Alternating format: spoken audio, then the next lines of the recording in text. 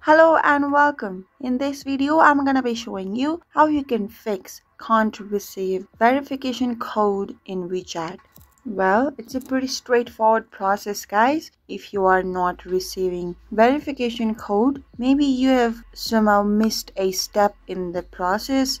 Like, for example, if I launch my WeChat, I'm trying to log into a different account. Log out. So what you need to do is log in via SMS verification code and click on get SMS first. Alright, then it will send verification code to this number. Say okay. Now complete this puzzle. Now again we need to click on get SMS. Alright, it will again say for confirmation of mobile number and say okay. And once you've received this message, try again in 56 seconds or the countdown, then you are ready to receive the verification code. Alright, if you followed this process successfully or exactly but still are not able to receive the verification code, you need to head over to your settings and from there go to apps.